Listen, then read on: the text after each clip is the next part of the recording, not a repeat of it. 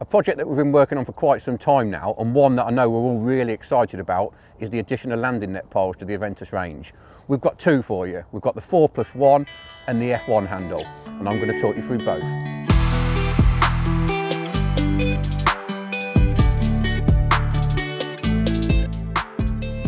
So starting off with the Aventus 4+1. Firstly, what is it? Well, basically it's a 4 metre landing net pole plus a 1 metre power extension. For 4 metres it's 3 joints, and the beauty of this handle for me is its versatility. It can be used in literally any fishing situation, from carp to silvers. Get in!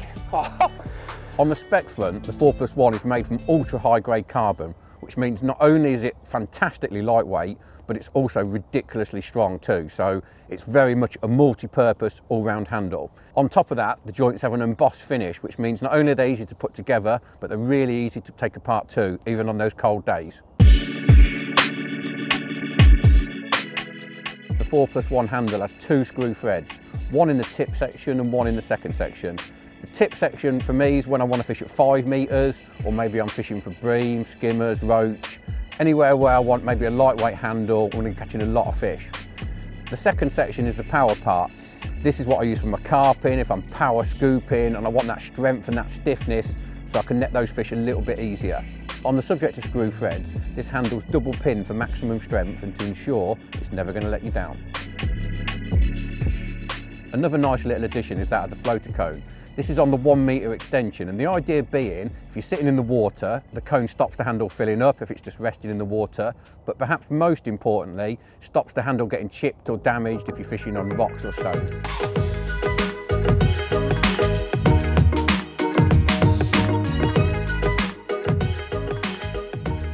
The F1 handle is made up of 2 sections, it's 2.7 metres in length, and it's all about speed.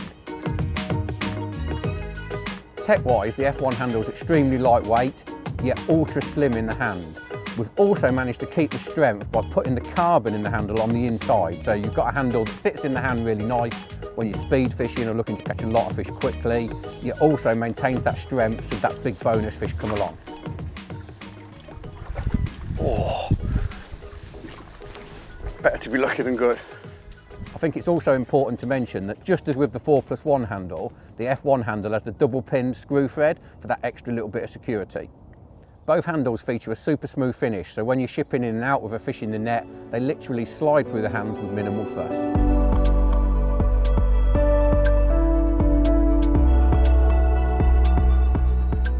So when would I use both handles?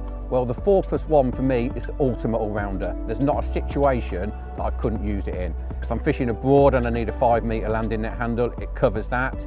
Equally, if I'm fishing for big fish, if I take off that top section and put my landing net head onto the second section and use the power part, I've got the stiffest landing net handle with the maximum amount of power I could get. So there literally is nothing the 4+1 can't do.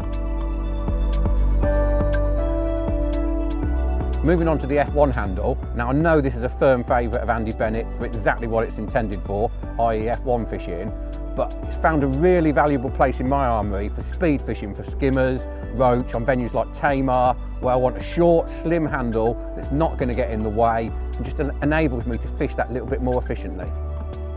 So there you go, 2 landing net handles, both very different, but every fishing eventuality covered.